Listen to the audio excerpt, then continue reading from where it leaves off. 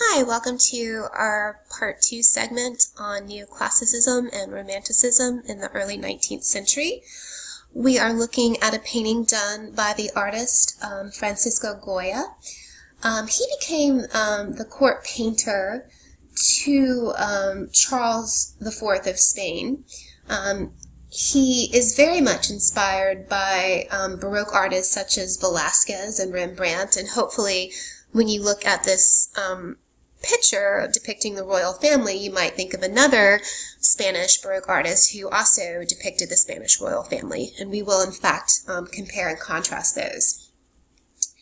The court of Charles IV was notorious for corruption and repression, and so when we look at Goya's painting of the royal family, it is going to be very different than Velázquez's interpretation that we saw in Las Minanas. In some ways, while Goya is characterized more as in the movement of Romanticism, in a lot of ways his work is kind of in his own category, and we'll talk about some of those ideas as well. So when we look in closer detail at the composition of the painting, some things that you might notice right off the bat is, and hopefully you do notice this, I did, that the portraits are not very flattering. When we look at the king over here, he kind of has this sort of stout face. He has this barrage of these sort of medals pinned on his coat, and he kind of looks piggish. The medals are implying that perhaps Charles IV did not lead with noble values of justice, but was attracted to shiny things. So this was sort of a social commentary on the part of Goya. The other members of the royal family are not idealized either, and their individual portraits are more than unflattering. Some critics think that Goya was suggesting this idea of inbreeding within the monarchy. Again, another social criticism on the part of Goya. When you look really close at the faces, they really are quite unflattering, and he does sort of make them appear a bit maybe stupid looking. And critics have marveled at perhaps the stupidity of the royal family for not realizing how blatantly Goya was exposing their sort of pompous arrogance. So here is a comparison to the artist Velázquez's Las Meninas, and his painting was a homage to Velázquez. It's different and similar. Like his predecessor, he places himself to the left behind a canvas. However, he places the painting he's working on behind the sort of the oblivious royal family, where here it's definitely sort of more in our space. Definitely some differences too. The royal family is more posed and sort of, in this sort of formal, in these formal positions, where here the court is much more relaxed, and they're sort of in these action poses. And obviously, too, again, I think the faces are more idealized in Velázquez's interpretation than the family members of Charles IV. Let's look at some other differences, too. And some critics think that also his placement of the painting, between him and the royal family serves as a barrier, where he sort of isolates himself from the monarchy. So in some respects it's similar, but also very different than Velázquez's painting, where, and I'll go back to it, in a lot of senses, Velázquez was very proud to be the court painter, and he really sought the admiration and the approval of the king. Here you have the key bearer who would unlock the door for the king, which some critics thought was a way for Velázquez to kind of show off his status and that the king was nearby. So, very, very different interpretations and feelings about how each artist felt about the ruling monarchy during their time. And like Velázquez, Goya is a colorito artist whose brushwork is loose and very expressive. So here you can see detail. And again, here's the larger composition. So very different than the smooth, sort of immaculate or sort of enamel-like surface of some of the neoclassical paintings that we looked at, in particular by David. And Ingres's La Odalisque, the Harem Girl. We're going to look at some other works by Goya. In addition to being an incredible painter, Goya was also a master graphic artist, and he created an aquatint series, and I'll talk a little bit more about aquatint. It's a type of printmaking. It was a series called The Disasters of War from 1810 to 1820. The 82 images added to the visual protest against the French occupation of Spain by Napoleon Bonaparte. The French emperor had seized control of the country in 1807 after he tricked the King of Spain, Charles IV, in allowing Napoleon's troops to pass its border, under the pretext of helping Charles invade Portugal. He did not. Instead, he usurped the throne and installed his brother, Joseph Bonaparte, as ruler of Spain. Soon a bloody uprising occurred in which countless Spaniards were slaughtered in Spain's cities and countrysides. Although Spain eventually expelled the French in 1814 following the Peninsular War in 1807 through 1814, the military conflict was a long and gruesome ordeal for both nations. Throughout the entire time, Goya worked as a court artist for Joseph Bonaparte, though he would later deny any involvement with the French intruder king. So when we look at the composition, we see that there's a man blindfolded, his head cast downwards, and he stands bound to a wooden pole. His white clothes, despite tears and rips, seem to admit a sort of light. Although the man's off-kilter posture signifies defeat, he is still portrayed as heroic, an alter Christus, another Christ. On the ground in front of him is a corpse, contorted, the spine twisted, arms and legs sprawled in opposite directions. And I'll give you, there's a close-up of that. His grotesque face looks at us though obscured eyes as blood and brains kind of ooze out of his skull. So it's pretty graphic and sort of, this stuff pulls around his head. Seconds ago, this man was alive. Further off to our hero's left, other men doubled over and on their knees are similarly secured to wooden stakes. I'll go back to the full composition. So here you can sort of see those other figures. To his right, we see the cause of the carnage. A neat line of soldiers aim rifles at the men, the muzzle of their weapons disappearing behind our hero's hips. But the rest of the gun is not left to our imagination. Suddenly, as in such an obvious position that we wonder how we did not see it before, the barrel of 3 rifles appears from the right edge of the picture.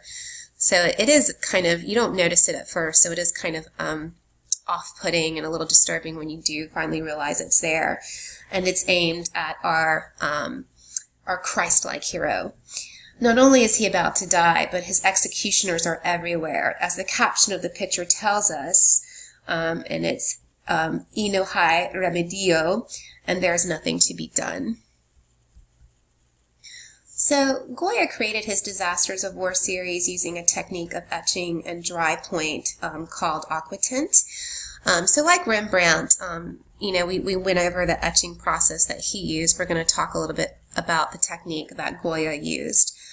Goya was able to use this technique to create nuances of shade, of light and dark that captured the powerful emotional intensity of this horrific scene in the disasters of war.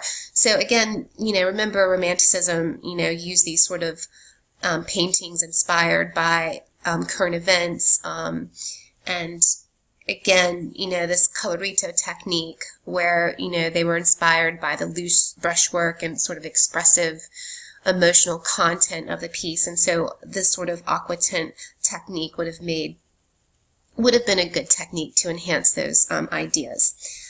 The first step was to etch the plate. This was done by covering a copper plate with wax and then scratching lines into the wax with a stylus, very, very similar to what Rembrandt did.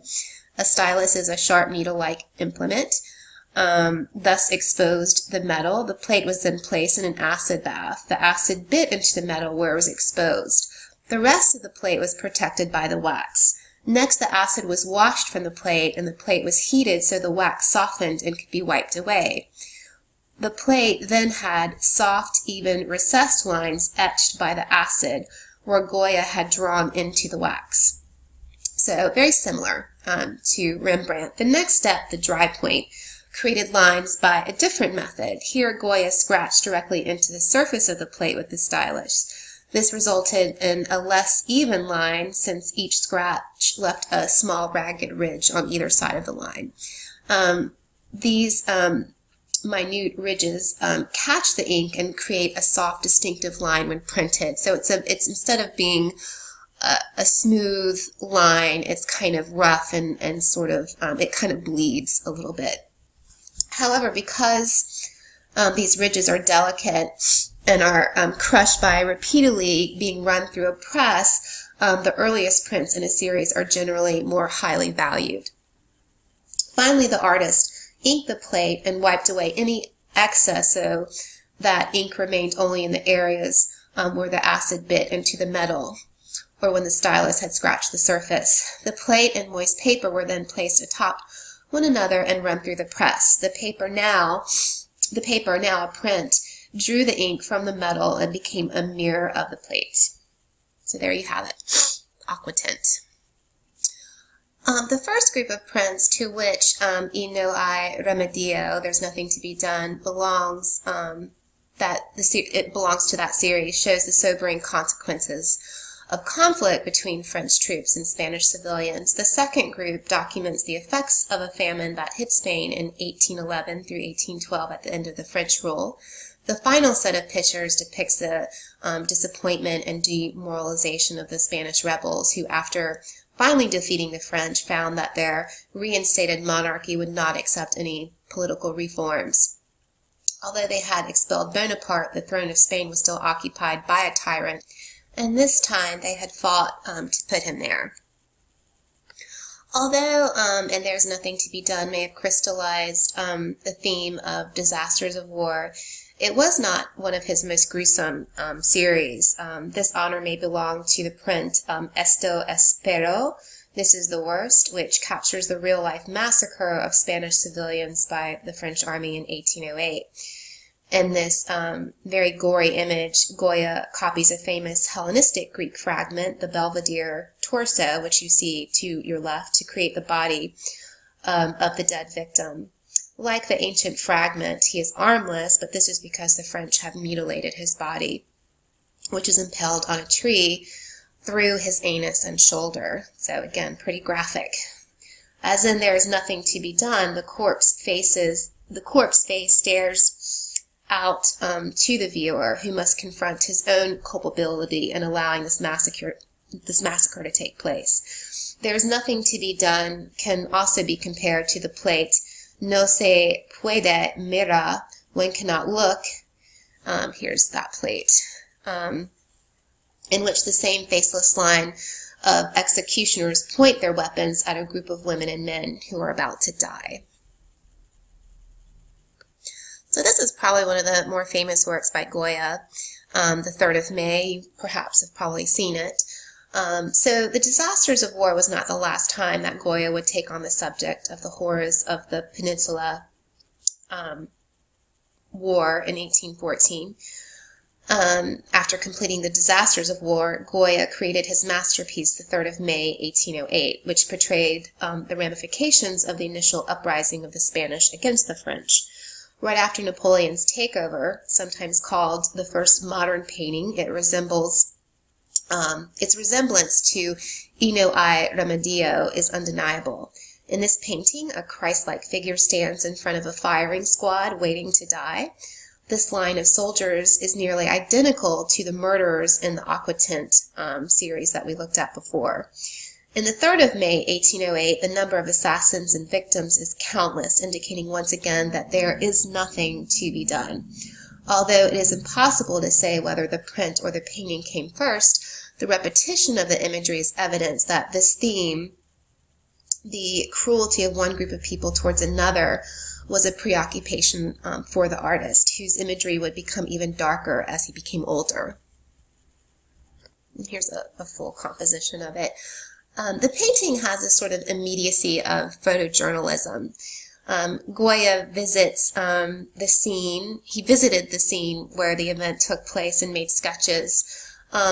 Yet, he's making a departure from realism by painting it, and also painting it in this very loose colorito technique. But it gives the event that he's portraying a kind of power, I think. He lit the nocturnal scene with the lamp on the ground, casting this kind of garish light. In the rear, the church is dark. Again, that can be very symbolic, that perhaps, the light of humanity has been extinguished. I read that somewhere. I didn't come up with that on my own. But it makes sense. We see bloody carcasses that project toward the viewer into our space. And this line of victims, again, gets sort of cut off. It goes off the frame. So in a lot of ways, it's similar. He very much, as a painter, really does pay homage to Velázquez in terms of these sort of compositional techniques that he uses. The immediate victims in the center are the center of interest. We have a white shirt man throwing wide his arms, very similar to the Aquatint series, in a very defiant but helpless gesture. Again, this recalls a crucified Christ figure. Also, the use of these sort of acid colors and this sort of acid color harmony under, these kind of greens and yellows, and they're sort of, kind of washed out. Underscores the event's horror and violence. Goya also contrasts the victims' faces and their sort of despairing gestures with the faceless, robot-like figures of the firing squad. Where here you see humanity and sort of this, this horror of humanity,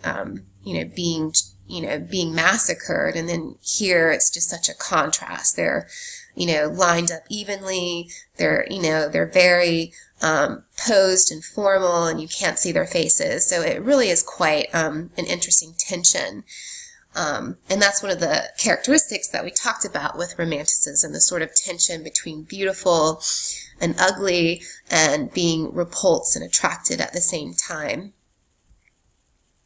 So, in the top left-hand corner, Goya's Disaster War series, this is the actual picture that you're really responsible for. I have no idea why the AP College Board did not use the 3rd of May as the required work. But it's such an important painting that I want you guys to know it. And again, I have a feeling that they might maybe perhaps throw this at you. Again, I'm not really sure how the test, I know the format of the test, but I don't know, since they've changed the curriculum, if they will show you works. I mean, I know they will. They'll show you works and try to get you to attribute them based on, the works that you have learned about. So this might pop up. So it is important that you know about it. And I will use this to contrast other works later when we look at more modern contemporary art. So, Goya's Disaster of War series was not printed until 35 years after the artist's death, when it was finally safe for the artist's political views to be known. The images remain shocking today and even influence the novel of the famous American author Ernest Hemingway, For Whom the Bell Tolls, a book about the violence and inhumanity in the Spanish Civil War. Hemingway shared Goya's belief, expressed in the disasters of war, that war, even if justified, brings out the inhumanity in man and causes us to act like beasts. And for both artists, the consumer who examines the dismembered corpses of the Aquitants in Goya's series, or reads the gruesome descriptions of murder described by Hemingway, and does nothing to stop the assassin, is complicit in the violence with the murderer as well. So I started off the very beginning of our segment, part 1, talking about the work and reviewing the work of the neoclassical painting by David, the Oath of Horatio, and I think it's a good one to compare and contrast with Goya's The 3rd of May. Definitely you can see some similarities, and obviously there's some very distinct differences as well. When we look at Francisco's Goya, The 3rd of May, and compare it to David's, we see that, you know, one of the things that's different is that David mined or took a story from ancient Rome and Greece that's more than 2,500 years old. Remember, one of the characteristics of Romanticism was pulling events or, you know, depicting events from the headlines, these current events. So Goya instead completes a history painting, but he does it from the recent past. So the chronological immediacy only increases the sort of emotional quality of Goya's painting. I want you to look at it on your own and see if you can make some other comparisons and contrasts. So I'll give you a moment to do that. So I paused it, and hopefully you paused it so you could take the time to do it. But some things to contrast, the brushwork. Remember with David, it was very smooth, and he was a diagonal, a linear artist. Goya is an expressive, you know, he incorporates expressive and loose brushwork, so he is more along the lines of the colorito technique, where they built up color. There's also this contrast where David is promoting the rational and really expressing that, where Goya's painting is definitely more emotional.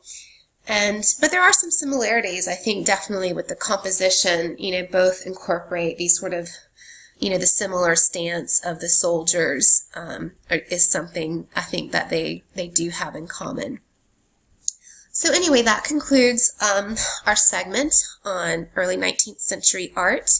We'll be moving on to other isms like realism and impressionism in our next segments. Before we do that, though, we do have to look at early American art. My bad. So we're going to look at that, and then we'll look at those other two. And as always, try to review the Khan Academy videos that I have posted for you along with your PowerPoint and lecture notes.